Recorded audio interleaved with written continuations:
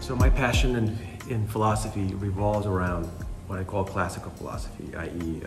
Ancient Latin, Greek philosophers, plus modern exponents, plus medieval, plus early modern, and even into today's age. Basically, people that are in the classical tradition of philosophy that goes from Plato, Aristotle, Plotinus, then in Arab world, Avicenna, Averroes, of course, in the medieval world, in the early modern world, up to like Leibniz, essentially, who is like one of the last classical philosophers, Samuel Clarke, Christian Wolff, etc. That's sort of my milieu philosophically. And one of the things that I got most interested in when I left that world and I got into more of media and sort of pop culture type space in my day-to-day work, I put all that stuff behind me and I didn't really get involved with philosophy for a lot of years. I got a degree in philosophy in college, a Bachelor of Arts. In any case, so over the last year or so, I've been getting back into it a lot, rereading the classics and all the materials, really over the last 3 years. Getting in touch with the professors, reading all the books again.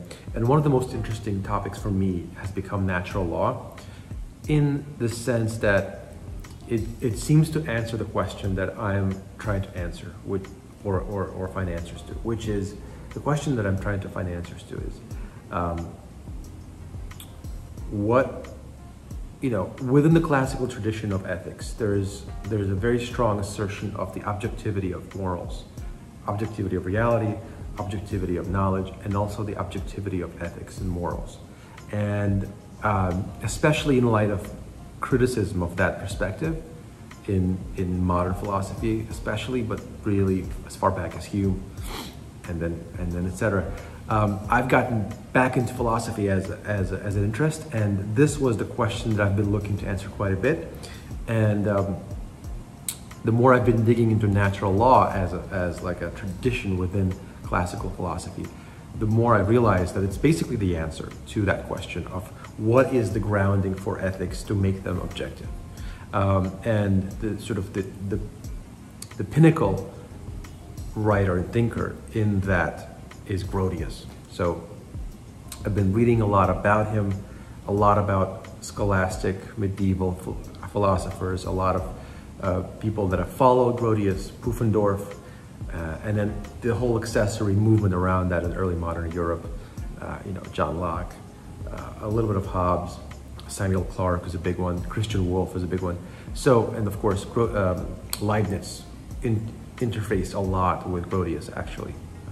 So Grotius is one of the people that I really want to understand on a deep level. And in general, natural law is a field that I really want to sort of develop on a big level. And in some ways to make it more culturally available. And I don't want it to be trapped in an academic cloister any longer. I'd like it to be something that is more pop culture available on YouTube in a podcast format. Maybe I'll write something myself one day once I become knowledgeable enough about it. Maybe I'll pursue even a PhD on either classical philosophy overall, or maybe in particular on natural law as a subtopic in that. So I've got a tremendous level of interest in natural law, not only how it's instantiated with Grotius, but also its predecessors in the medieval scholastic tradition, the successors, but also really in the ancient classical Roman and Greek worlds, because I've discovered that natural law as it functions in Cicero, in Seneca, in Epictetus, and even before that in Zeno and like Cleanthes and Chrysippus, all those guys, it was very functionally useful and satisfactory for an ethical objective that later became something Grotius seized upon. So really the entire 2,000-year history of natural law as a tradition is something I'm very fascinated with, and something that I think could have a lot of purchase in the pop culture today, because there's a tremendous amount of search today for certainty, for objectivity, for answers, for clarity, for meaning almost on a psychological level, for discussions on nature, on human nature, all the things that Grody has really tapped into. I think those are really suitable for a wider audience.